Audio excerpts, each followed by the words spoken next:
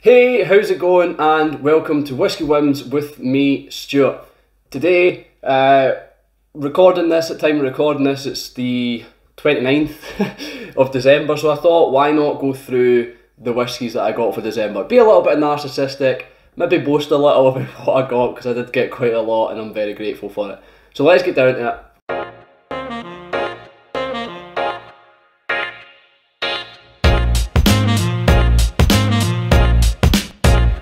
So the first whiskey I got came from my girlfriend's dad, Stevie, which is Darkness. I believe it's by Athol Brands, who are Master of Malt, boutique whiskey company.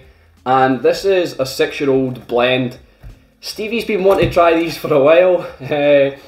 He's always kind of pointing them out, he's been quite curious about them, so he's finally got me one to try.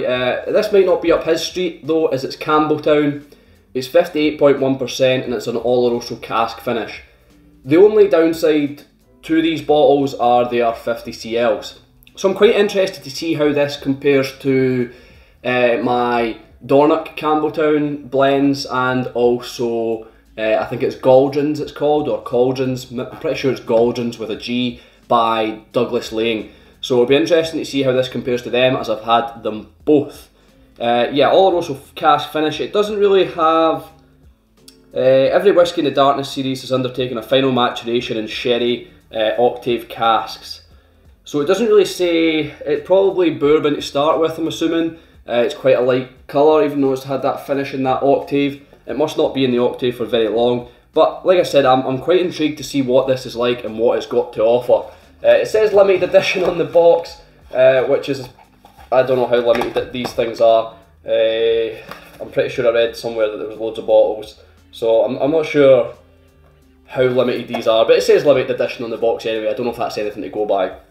Next is a whiskey that my mum and dad got me, and my girlfriend pointed out, kind of suggested to them, and I'm actually really quite intrigued to try this. This is a Blair Athol 12-year-old, yep. And I'm not sure who this brand is. It says DS Tayman. I'm not sure who. Bottled by Dalkeith. Bottled by Dalkeith Brokerage, England. So I wonder if, surely this isn't bottled in England. But I'm not sure who this is, what company this is. I've not actually came across them before. You guys might be able to tell me in the comments. I'm trying to see if there's anything on the box. But there's not really much on the box about actually who's behind it, what kind of parent company's behind it. But anyway, DS Tayman, which I've never heard before, Bordeaux edition, so it's a Bordeaux wine. There's 383 bottles. It's bottled at a 46% ABV, so it's quite different from independent bottles that I'm used to. I'm used to usually cask strength independent bottles, but this one is obviously been chill filtered, maybe not chill filtered, but obviously been watered down to a kind of lower ABV. But 46% obviously still a good ABV. It's non-chill filtered, no added colouring, all those good things. So it's got a lot of good, interesting things on here. Nose, palate, taste. It's got your cask number, which is good to see. Distilled November 2008, bottled July 2021. Matured in a hogshead and finished in a Bordeaux wine barrique. So we don't get any information on how long it's been finished for. I probably could do some research and check who actually behind this company, if it's just DS Tayman, and how long they finished for. But I'm actually really excited to try this, and it's not something I was expecting to get, so my girlfriend and my parents have done quite well on surprising me with that one. Continuing on the subject of Blair Athol, we have another Blair Athol here, which is a single cask release from Cooper's Choice. I've had a Fettercairn from Cooper's Choice, which Stevie has in his collection, and it's actually really enjoyable, really fruity, tropical fruits, all those good things you expect from an independent bottled Fettercairn. So this is Sauterne cask finish. It says single cask release, but I'm not sure. Can it be single cask if it's finished in something else? I wouldn't assume it could be. I'm not sure how that works. I think this might just be the range that they're calling it, single cask release. I don't think, surely it can't be called single cask if it's been in more than one cask. Or is that just negated by that? And I'm not sure, I'm not that smart. Natural colour, non-chill filtered, This says 2009. I'm trying to see what age we've got. Yeah, 2009 to 2021, so another 12-year-old. And yeah, matured in American oak with additional aging in Sauterne cask. Oh, it says over 11-year-old. So it's just over 11-year-old, it's not actually 12-year-old. Cask number is on there as well, 307, 303, 288 bottles, and like I said, Sauterne cask finish. So I'm wondering if it is single cask then, if they keep that whiskey in one American oak cask and then into the Sauterne, that still counts as single cask. I'm not sure. Once again, somebody else smarter than myself will be able to tell me in the comments. But yeah, I'm really looking forward and excited to trying this Blair Athol, the Sauterne and the Bordeaux side by side to see what similarities there are and what differences there are. So this comes in a rather annoying box, but yeah, Stevie got me this, my girlfriend's dad again, he got me this one, he got me a few, and yeah, I'm really quite looking forward to that. Next, another one from Stevie, and this is the Whisky Exchange bottle. There's not a lot of information on this label. It says have a whiskey Christmas on the bottle, it can be customised, and it says a wee Christmas dram for Stuart Allison, 25th of December 2021.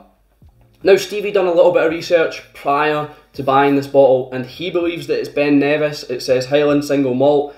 What he was reading, what he was finding, his research came up that it could be Ben Nevis.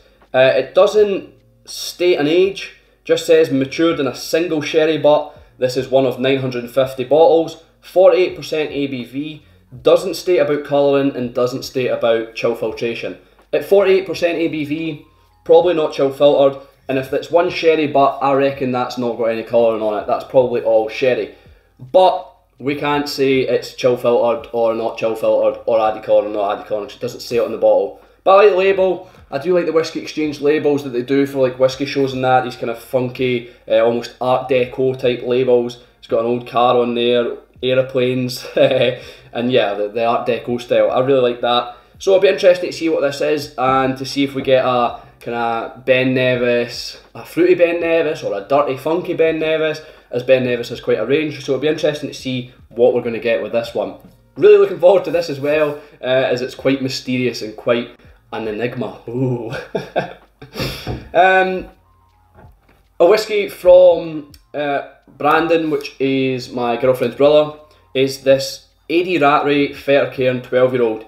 I sent him a couple, he was asking for suggestions, I sent him a couple from Eadie Rattray because I know that they produce quality at the best of times, and this obviously stuck out to him.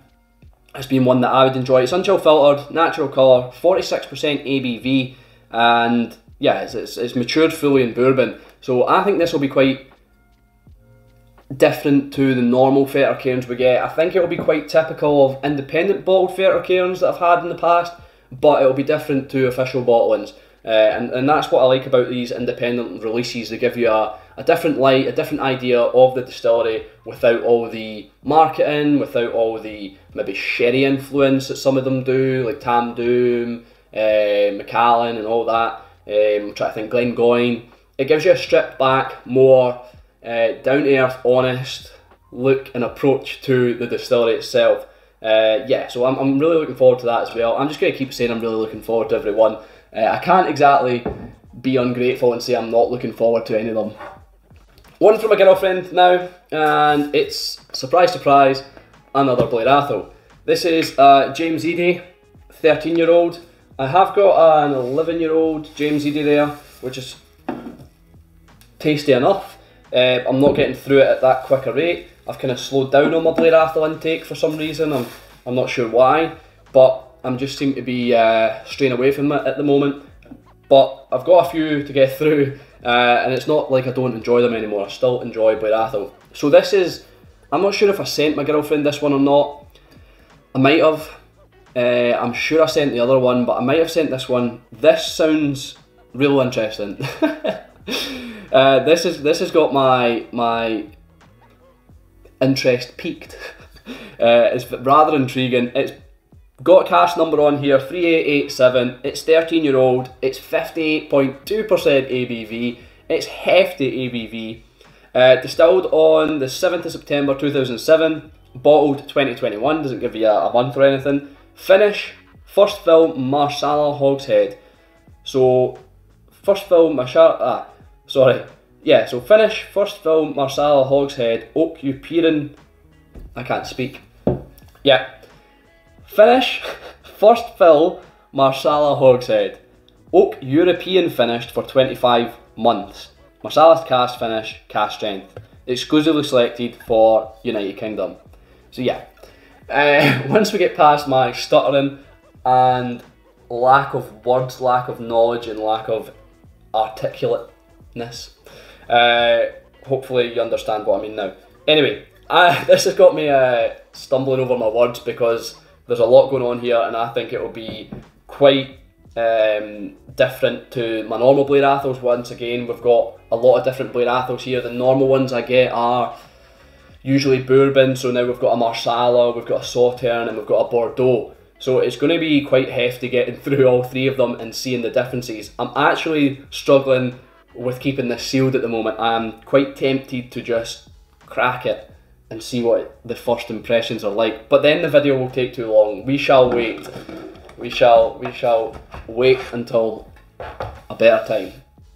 Next from my girlfriend is one that I definitely sent her. Is a Tullibardine 13-year-old from good old Whisky Broker.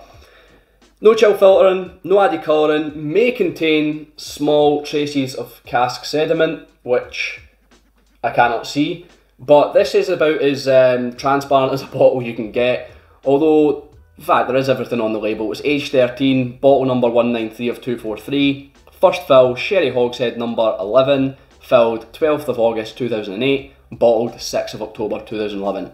Everything you need, single cask bottling on this label. And 13-year-old Tullibardine, I don't think it was very expensive either. These bottles are usually quite cheap, so value for money is probably there. Hopefully it tastes good as it looks, because it does look a nice kind of red sherry colour there. So yeah, I'm sure that'll be amazing. Label squint, but you know what? I don't care as long as the whiskey's good. Next from my girlfriend's dad, Stevie, is a Gordon and MacPhail Hermitage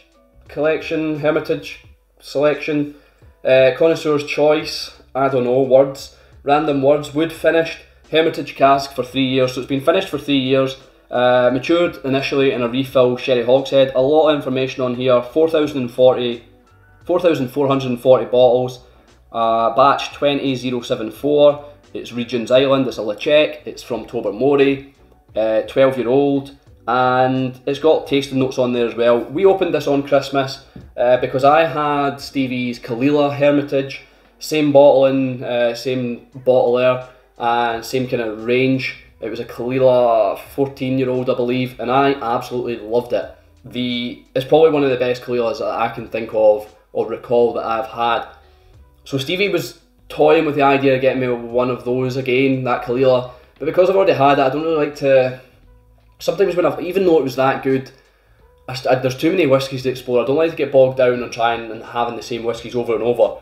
So he got me this Ledaig. I had another Ledaig in his collection that I really enjoyed. I've had my Whisky Exchange Ledaig from the 2010 London Whisky Show, I believe it was, or the 10th anniversary London Whisky Show, and I'm just going off on a tangent.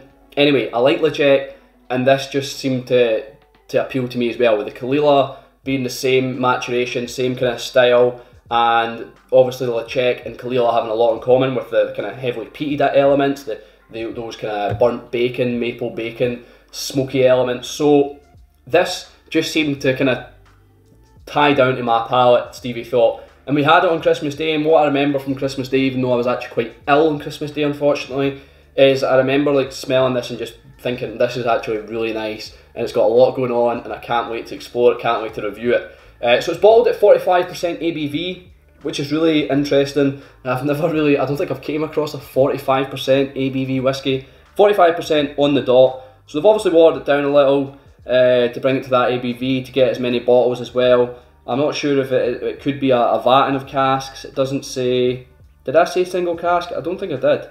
I don't think I said a single, no. So it must be like a vatting. But anyway, it doesn't say about chill filtration. No, it does, sorry. Always non-chill filtered. These single cask and small batch expressions.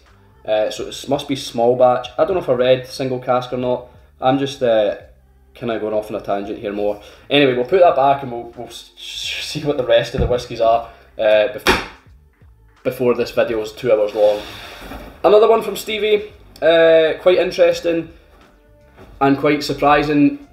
Our WhatsApp group taps AF International Bottle Sharing or Bottle Splitting, whatever it's called, TAIBS. It's either splitting or sharing, I always get it wrong. We actually purchased this bottle to split between us. We've not split any of them yet, we've got all the bottles sitting. There's a few bottles there, so we purchased this bottle to split between us, and then I opened it on Christmas Day, not really realising what it was, and then I sent it to the group chat. I said, oh look what I just got, and the guy said, oh that's one of our bottle splits, which isn't anything bad, isn't anything to deter me from opening it or anything like that, because I think I'm just going to give my side of the bottle split and split it between the rest of the guys, because I've now got a bottle, so there's no point in me taking my split. So it's a 19-year-old Braeval from Braeval Distillery. I believe this is Ian McLeod bottling. They're the ones that bottle this. It's I'm never going to pronounce that. Dunvegan Lock, Dunvegan. I'm not sure what the BH is. It could be like Bunnahaven, kind of light V. So Dunvegan maybe, or vegan. Dunvegan? A vegan whiskey? So yeah, anyway. It's a 19-year-old Braeval Distillery, unchill filtered, natural colour, 50% ABV. We've got the cask number here, 93961. Number of bottles, 804. And it's a port finish. Now, I do enjoy a port finish. It just adds a nice deep richness to the whiskey. And I think this is going to be absolutely superb. I can't wait to open this with Stevie, let him try it, see what his thoughts are. And I want to do it blind, so he has no Scooby what it is, because I don't think either of us have had any whiskey from Braeval, not that I can think of. So yeah, I want to try and surprise him, see what he thinks, see if he can get maybe the age, the cask finish, because the port should be evident depending on how long it is, and hopefully the age comes through as well, that 19-year-old age. But I don't think he'll get the distillery. He might get the region. I'd like to have it blind as well, to have a little. I'll maybe get the missus to pour me one blind at some point to try and determine what it is. But yeah, I'm looking forward to stripping this back and getting right into it. So we'll put it back in its fancy box. There we go. And last but not least is one from my girlfriend. Now this is Tamdhu Cigar Malt. The box is stuck together, so I'm not going to unstick it now. But anyway, it's a 53.8% ABV whiskey. It's a cigar malt to be tied together with smoking cigar, like I think Tom and Tool have one, Dalmore famously have one, and Tamdhu, in line with how Ian McLeod do things at kind of Glengoyne, Tamdhu, they're always sherry finishes, sherried whiskies. So this is exclusively matured in sherry oak casks.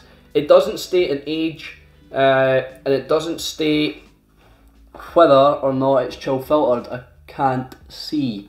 No. So exclusively matured in first fill European oak cask. I'm just trying to see. Oh, finally, Tamdhu cigar malt is bottled, unchill filtered, and at a high strength. It doesn't say anything about colouring. It says it's a special release, 01, 70cl, volume 43.8, if you can see that at the side, that little kind of note there, and then the sticker it says the same. But I'm not sure about origin warranty seal. Yeah, I'm not sure about colouring, but I wouldn't assume they'd have to add colouring to this if it's been matured in sherry. It is a really deep red sherry colour. But yeah, wasn't expecting this one at all, was not expecting this at all, but my girlfriend done well and found it, and yeah, it'll be interesting to try and tie this together with a cigar. Sometimes I don't like cigars with whiskies, but sometimes I do. It just depends on the whiskey. So hopefully this is one of those whiskies, and I'm assuming it should be or will be, as it's been engineered in such a way or created in such a way with that in mind. I'm just trying to see if there's any gun on it about cigar. As with each leaf in a cigar, these rare casks deliver both colour and taste while owing everything to nature and nurture. The final flavour coming exclusively from our oak casks and single malt spirit with nothing else added. So yeah, it's naturally presented, which is quite good then, that's pretty much what they've said there. And yeah, natural colour. It does say on the back, in bold, natural colour, I just missed it somehow. Anyway, that is what I got for Christmas in sense of whiskey. Is there any, if you want to leave any comments, letting me know how stupid I am with regards to how to pronounce things and just general stupidness, yeah, please leave a comment and tell me how stupid I am. If you want to leave a comment as well, let me know like what your favourite is, what you'd want to try, what you'd want to open, and what I should open first. I've already opened the Ledaig, as I said. I'm really tied between opening the James Eadie Blair Athol, but also the Cooper's Choice and the, what was it called, DS Tayman Blair Athol. So the two wines, or the three wines really, the Marsala, Bordeaux and the Sauternes. So yeah, let me know what you think I should open first, let me know what you would open first in the comments below, and once again, thanks for watching. I hope it's been somewhat interesting and not just a complete ramble like everything else is. I've been Stuart, this has been Whisky Whims, I'll see you later.